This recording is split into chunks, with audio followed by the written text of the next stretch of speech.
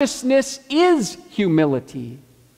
Humility keeps you from crossing that thin line between your passion exploding with life-changing success and your head expanding in arrogance.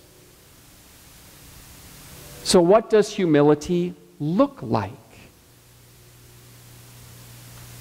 Humility gathers those around us to rise together, looking to the gifts of others to expand our success and work.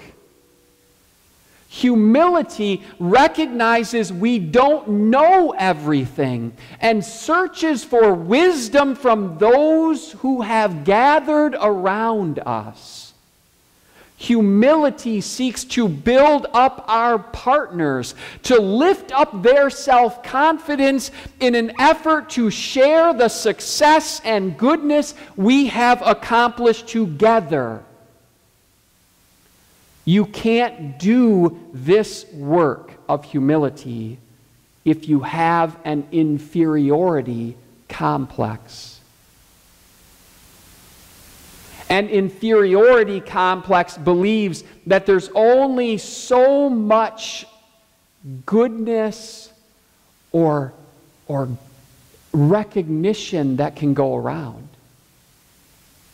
So if you lift up someone else, that means you'll get less recognition.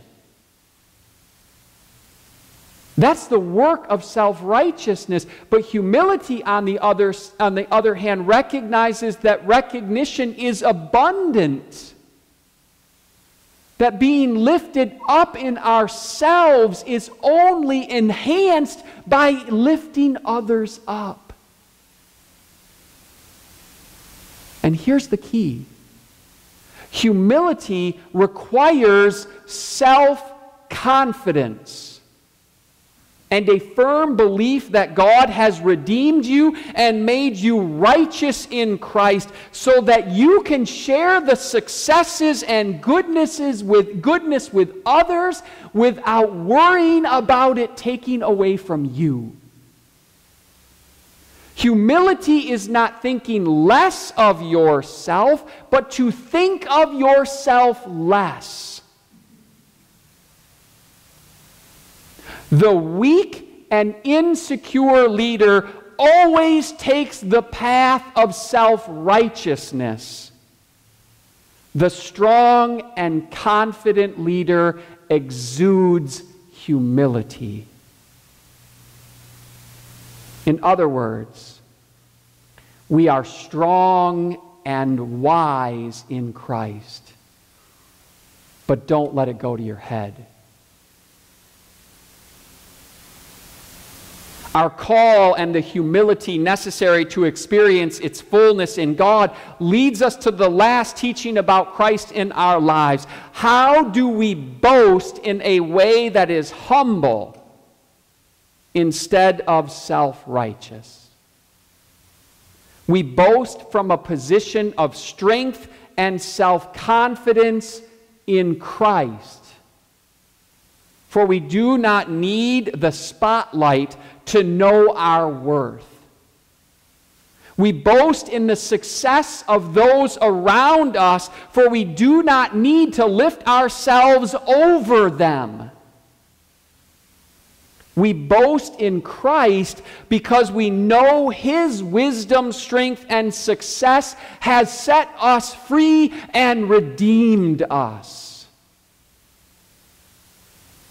This boasting does not make us less than. It reveals our strength and righteousness, our confidence, because of what Christ has done for us and because of the Spirit that is in work in us. Parkside, may you be people of profound humility in all that you do, lifting others up and seeking their wisdom.